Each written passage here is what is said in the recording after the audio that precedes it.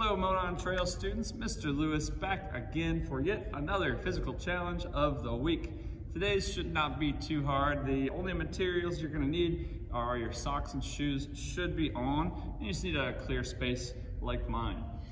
Alright, so what we're going to do is you're going to get into kind of a V sit. That just means the letter V with your body. Your legs are out here. Doesn't matter if they're straight or bent, but they're going to be off the ground and no hands on the ground. That's the whole challenge.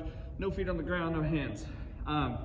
What we're gonna do is we're gonna take our socks and shoes off without touching anything with my hands or my feet. Can't touch these. All right, so here we go. I'm in the V. The shoes are gonna be pretty easy. Now, if you guys are in person, you already know Mr. Lewis wears some silly socks. Now, if you accidentally touch during, you gotta start over. So now I'm gonna take my socks off. My silly toe socks. I like them, I don't know. All right, I got one. And, whenever you mess up, that's when things get a little tricky. And a two.